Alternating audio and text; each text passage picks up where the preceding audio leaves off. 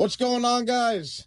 If you've ever seen these all billet aluminum Westling socket rails, they're pretty awesome. They are very strong. They look like they're about a 1/4 inch thick. I cannot make it bend or flex whatsoever. They are very strong.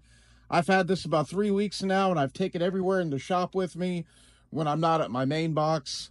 And I keep a whole set of shallow and deeps on there.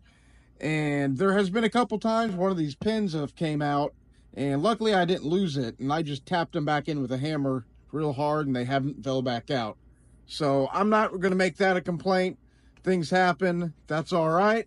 But there's only one thing I wish Westling did change about this product line.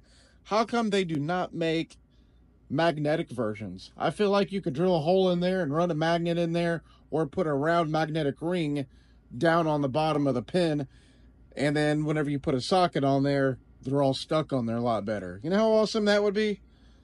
Westling, if you're watching this video, I promise I'd be the first person to buy it if you came out with it. All right, here's what it looks like with some sockets on it.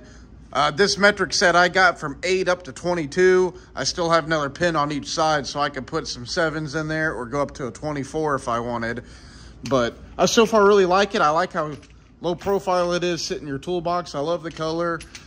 I mean, I like how strong it is. You know, it's not like a plastic one where they'll bend or sag. I don't ever see this thing sagging or bending whatsoever. It's very strong, and, well, see, that right there is why they need magnets. Right there.